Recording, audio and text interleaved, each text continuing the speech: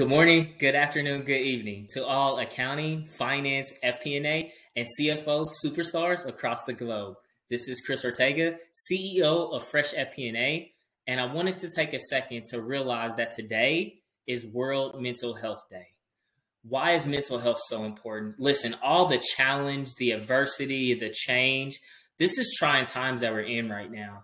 And I think it's so important for us to realize that there are people that are struggling with their mental health, and how as a finance leader, how as an FP&A leader, how as a CFO, how can you take those moments to sit back and realize that mental health is a priority?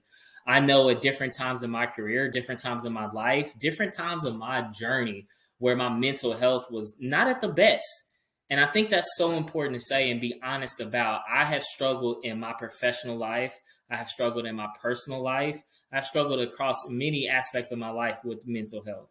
That's why it's important for us to realize that as leaders, we need to take time to realize and give people the space that they need, the resources, the support that they need to make sure they take care of their mental health. Mental health is a lot of times that come below the physical, come below the emotional, come below maybe the spiritual, but it is definitely part of the overall well-being of yourself, for your family, for your teams.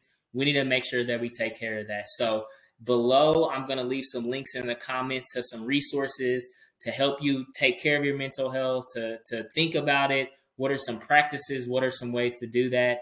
Mental health is real and it is important.